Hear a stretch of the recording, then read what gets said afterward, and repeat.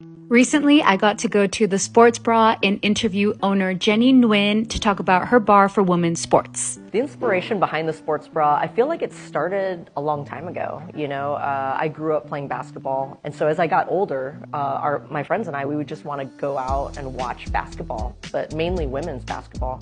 And so we would often go out to different bars, sports bars, restaurants, and there would never be a game on. So we would always be asking for them to change a channel. And sometimes they would play it, and sometimes there were so many people watching a men's game that they wouldn't be able to change the channel for us. And what kind of solidified the experience for me was back in 2018, I went to go watch a NCAA finals game. We go into this bar, and there's like 30 plus TVs.